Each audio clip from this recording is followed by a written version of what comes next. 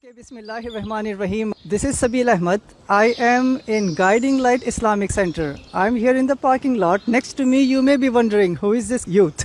Yeah. All right. Why don't you say who you are? He's like really special. When I met, there were so many guests who came today. When I met him, I said, wow, this person I need to interview. He's special. Who are you?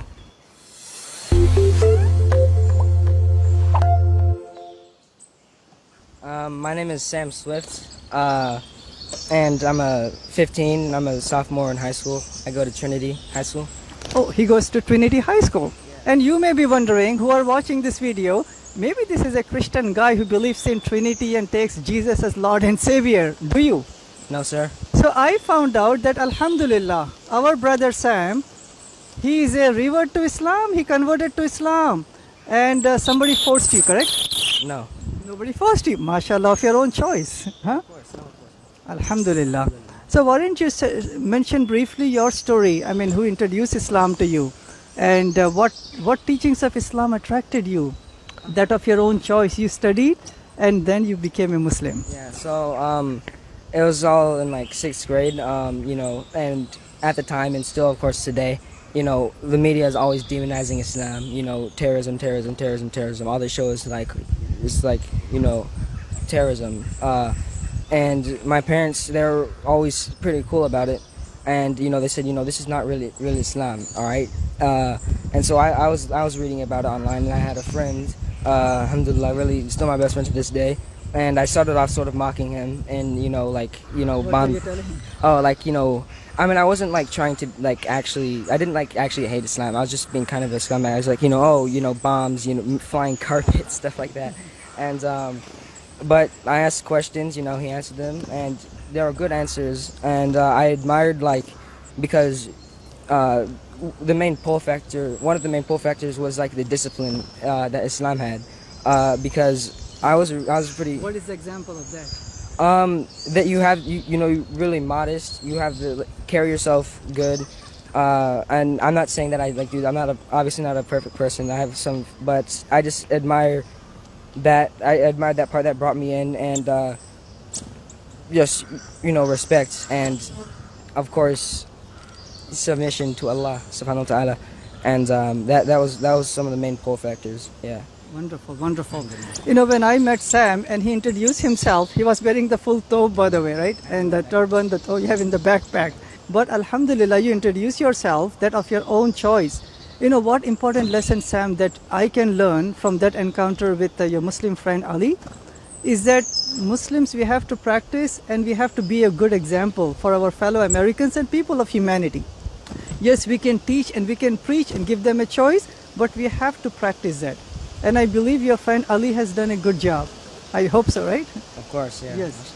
And second important thing is we need to have the knowledge to correct the people. If people think that Muslims are extremists and terrorists and threat to society, I think Ali did a good job, your friend, to introduce to you what Islam is and what Islam is not. Yeah. It's a good lesson for the youth and all the Muslims. So I want to ask you this question. What about your parents? What was their reaction once they found out that, my son, Sam, converted to Islam? What was the reaction? I think that it's actually pretty unique. My parents, they were pretty tolerant about it, because they weren't they're not strong. They're raised Christian, but I guess they're sort of agnostic and deist.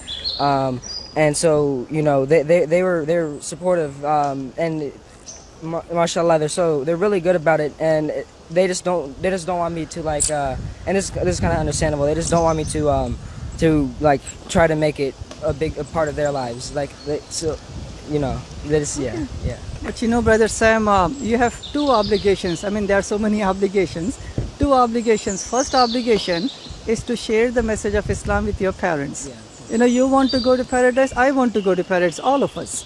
But we also want our parents to be there, don't you? Of course, yeah. So it's really important that by your good words, good actions, becoming the best son anyone can ever have, that would be one of the ways to lead them towards the truth of Islam and the guidance of the Quran. Yeah. Do you agree with that? Of course, yes. That's what I'm saying. Second obligation that you have is to make sure that if you have siblings, if you have brothers and sisters, you may have, your friends, non-Muslim friends, you're going to a Trinity school, Yeah. basketball team, right? I was not on the basketball team, but I think it's like a either intramural thing or some like we took state and I see. yeah. So one big lesson I want Sam to share with all of us would be, nowadays in the 21st century, it may be so in all the centuries, youth may have so many temptations, so many problems, so many distractions in this world. And look at you, mashallah, good example. I mean, may Allah make all of us better. Ameen, right? But what message that you have? One, to the Muslim youth. Second, to the non-Muslims who may be listening out here. My advice to the Muslim youth and non-Muslims is to not just sort of just go through the motions of life, like actually, especially for the Muslim youth, you have to, you are a Muslim, right? You've been blessed that you were born a Muslim, so you have all the tools that you need to succeed. Because your parents will be behind you if you're being raised Muslim. So take advantage of that and use and go into the religion. Learn about the religion, make it a part of your life. You can't just say I'm a Muslim and then just go to the masjid because your parents tell you to, pray because your parents tell you to. You have to be your own Muslim. You can't just go through the motions. All right, you have to just look into Islam, read about Islam, and it'll bring you closer to Allah. And what advice that you have for our non-Muslim brothers and sisters out there who may be thinking Muslims are a threat? What would you say to them? Just don't believe the mainstream media, because these reporters, they're not Islamic scholars, they're not ulama. So what my advice to them would be to actually, if they want to actually find truth, then learn about Islam. Don't just take it at face value from what the media says.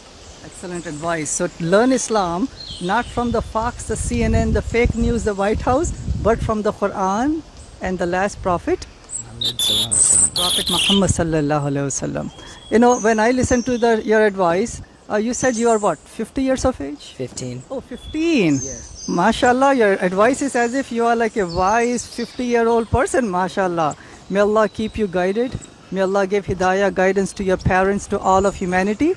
And may Allah keep you blessed and all of us blessed. Man, wonderful. Congratulations. Welcome to Islam, brother. Assalamu alaikum wa rahmatullah.